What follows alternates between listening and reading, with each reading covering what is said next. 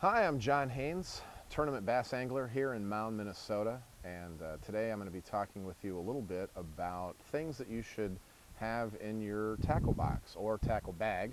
I prefer tackle bag, and here's why.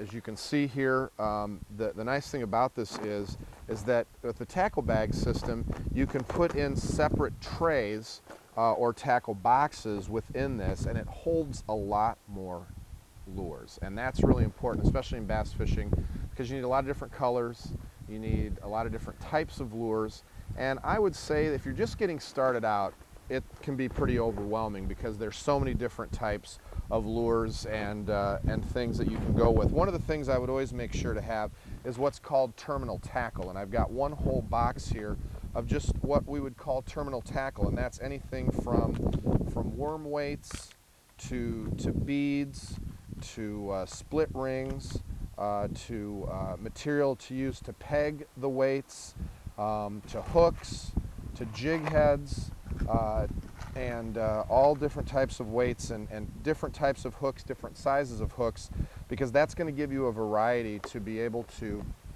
rig up pretty much anything you need to for a day on the lake. And then some of the other stuff that you can add to that.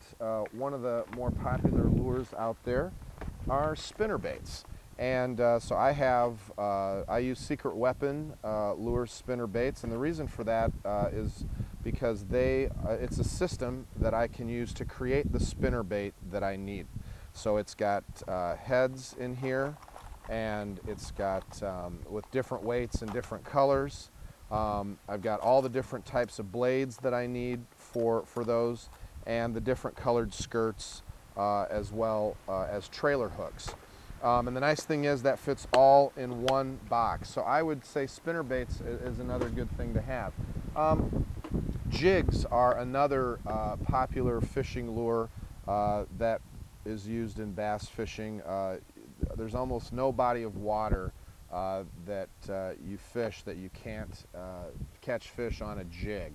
So I have an assortment of jigs in different weights and different colors depending upon the area where I'm going to be fishing.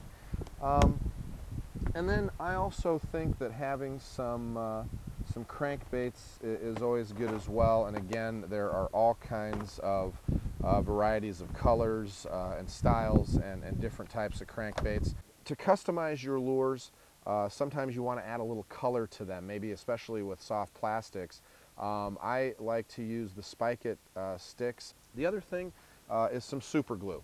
And super glue is helpful in a number of different ways. Maybe you break off something on your rod, or a line guide, or you bust a rod tip or something and you need to repair it. You can have a repair kit in your tackle bag, as well as you can have a little super glue. It helps with that. So again, I'm John Haynes, tournament bass angler. Thank you for listening to this episode where we covered what you need to bring with you on a fishing trip. Have a successful day on the lake.